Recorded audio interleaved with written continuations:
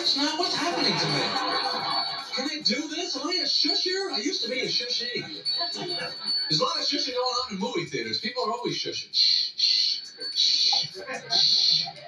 It doesn't work, because nobody knows where a shush is coming from. They just hear, shh. Was that a shush? I think somebody shushed me. Some people you can't shush in a movie theater. There's always a certain group of people, isn't it? They're talking and talking. Everyone around them is shushing them and shushing them. They won't shush. They're the unshushable.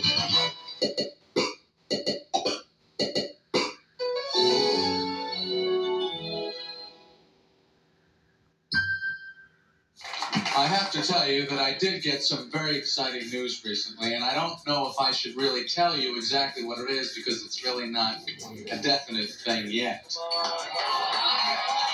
Well, I will tell you what I do know so far. According to the information that I have in the envelope that I received, it seems that I may have already won some very valuable prizes. Well, thank you very much. Well, thank you. It's very nice to hear that. But in all honesty, I have to say, I didn't even know I was in this thing. But according to the readout, it looks like I am among the top people that they are considering.